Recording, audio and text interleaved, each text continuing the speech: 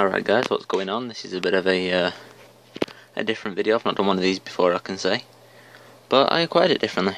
This here is, well, I imagine, a Dell Inspiron 530 tower.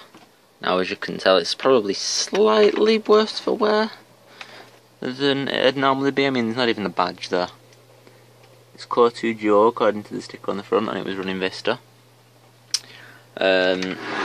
As you can tell, it's slightly battered. I mean, look, it doesn't even stand straight. The side panel's like all coming away there, where the back's out. And it looks like somebody's been trying to prise this side panel off here. That's probably just with the force that it actually hit it. Because what's happened to this is it's come out of a skip. So, yeah. A skip. I seen it there, and I said to the guy that was near it, you know, can I have that? And he was like, yeah, alright, if you want it. I was like, sorted. Dived in and got it. It's still got the screws in. The proper screws and everything. As we can see here, it's had impact, so that's obviously where it's hit something. Hopefully it should be okay. I mean, it might have survived, you never know. Stranger things have happened. This side's quite badly done. It's all lifting here and everything. It really is in a bad way, so it's not going to be functional within this case. I can assure you that much. But I am guessing that it's probably going to have bits inside it, because it doesn't look like it's been stripped or anyone's tried to destroy it. Obviously, apart from it going in a skip, but you wouldn't look too brilliant if you'd been lobbed into a skip either. I'm going to pop this side off and have a look inside. Bets on there being like everything in it? No. Right, I'm going to lay this down. Let me pause a minute. Bam, and it's lay over on its side. Let's get this side panel off.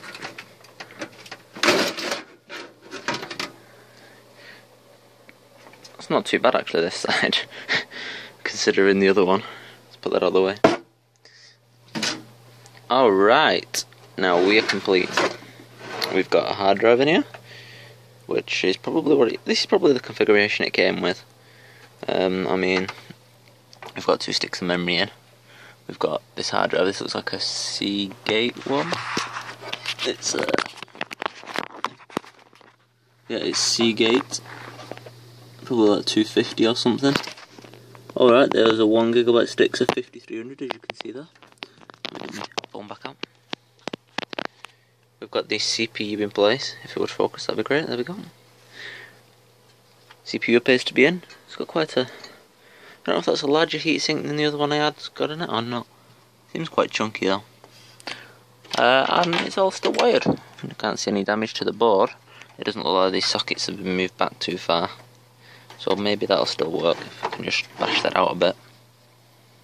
I'm going to take the other side off and check behind the motherboard. Hopefully that them dents haven't come in too far. Alright, flipped over. This side panel is basically begging to be opened. It's popping off and I've only just took the screws off. Look at them dents on that thing. Maybe the other way you can see it better. Yeah, you can see that better there. Look at that. Damn. Get that out of the way. And on inspection it looks like we are good. I mean, the dents don't seem to have actually done anything to the back plate of the motherboard tray, and it's actually loose, so that's probably helped part because it's not actually fixed into the bottom of the casing. It has some manoeuvrability on it. You can see the hard drive now. It's a... oh, it's actually a 320GB. You can see that there now, it's focused. 320GB. It's just there. I do doubt the hard drive will work. I mean, if it's been thrown in a skip, it doesn't really stand a huge chance. So, yeah, hard drives aren't the most rugged thing in the world. The rear I/O seems okay. I mean, there's no like ports that seem to be broken. This VGA is bent out a bit. Could possibly bend that back. The USBs and stuff seem intact. Focus, damn it. There we go. So yeah, I'm going to try and bend this out a little and then I'll probably plug it in. Now this actually bent out a lot easier than I expected. I mean, I just literally had to get hold of it there and go, and it was out. All the PCI slot things aren't touching the board anymore. On we go. So far so good. Got a green light on the power supply. Let's try the front power button.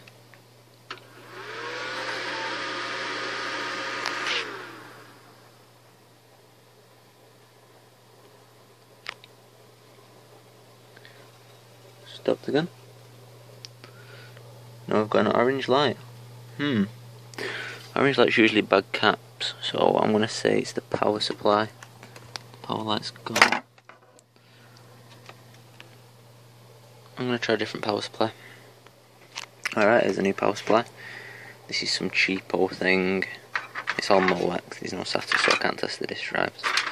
But let's try if the board will work. Oh, might have to turn it on.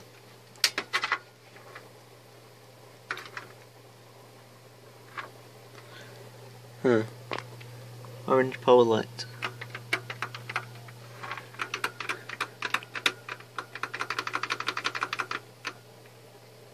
Okay. I'm gonna try taking the memory modules out. No RAM test. He does it and then stops. Alright. Off with that. Let's disconnect everything but the power supply from the board. Alright, the only thing on the board now is the power supply, the rear fan and the CPU fan.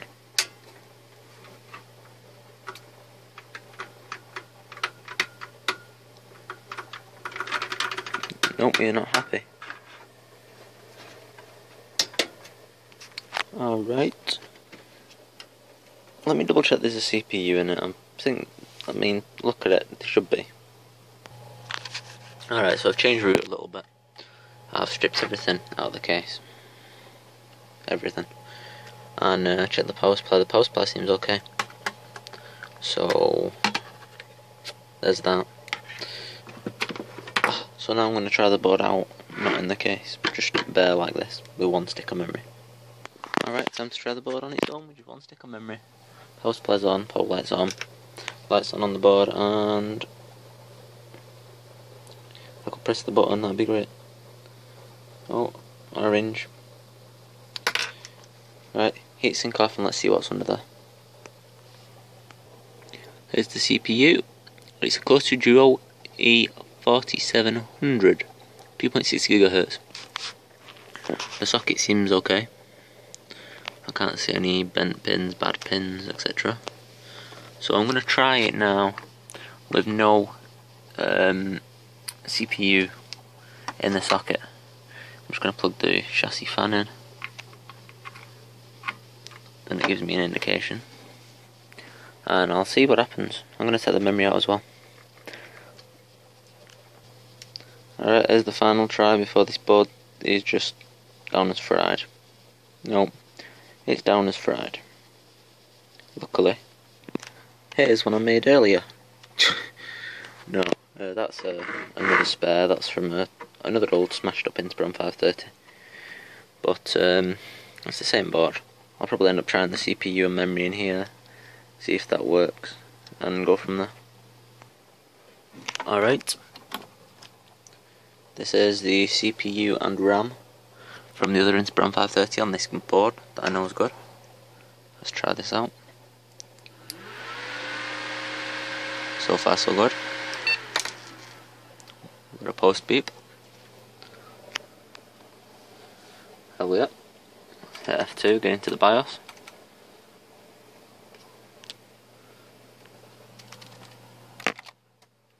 Restart it. So I missed it the first time. F2, F2, F2.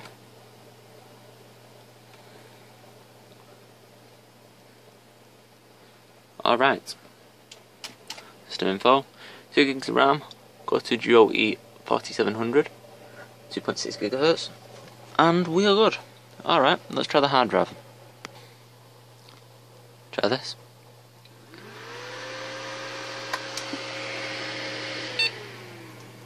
And it's spinning up. into the setup.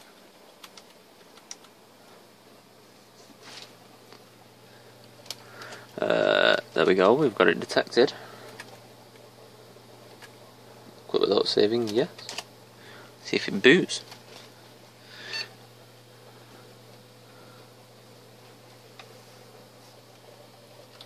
I don't know what the BIOS boots order is, so we'll do boot menu. On the hard drive.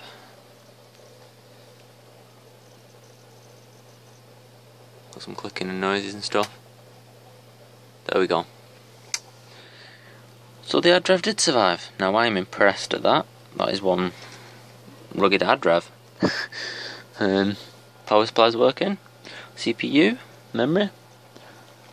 The DVD drive probably will as well. That's for the bin. I think we're good. Thanks for watching anyway. I'm going to build this into a somewhat reasonable computer for like Minecraft and stuff for my niece. So I might do a video on that, I might not. If you want to have a look on my channel, it'll be on there if it's done. Thanks for watching this video anyway. I hope you enjoyed it and found it interesting.